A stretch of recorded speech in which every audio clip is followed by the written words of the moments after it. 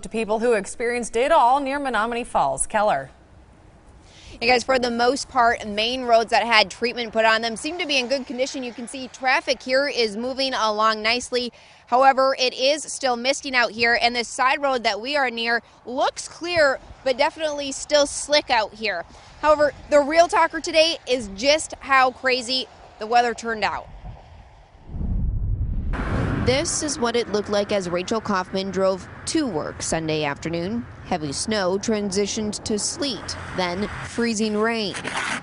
When she ended her shift, Rachel walked out to find her car buried under ice. Honestly, it's Wisconsin. You kind of have to expect it and be prepared for it. What she and others were not prepared for in January, lightning. It definitely caught me off guard, especially because there wasn't like an actual thunderstorm. It was just really crazy. From Menominee Falls to West Bend and Sheboygan, the sights and sounds of a spring storm had people doing double takes. I was really confused. I was just like, okay, how did it go from snowing 1 second? It was like going really heavy snow too, and then all of a sudden it started crackling thunder. We found Twitter quickly lit up too. Wisconsin Strong wrote, lightning while shoveling snow. Only in Wisconsin, thunder snow.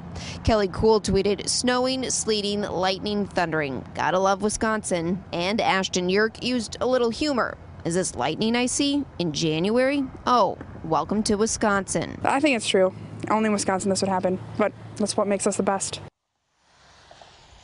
And they might be onto something. Remember, just last week we had temperatures below zero, and by Tuesday we could have highs in the 50s. On your side, live in Menominee Falls, Keller Russell, today's TMJ4. All right, Keller.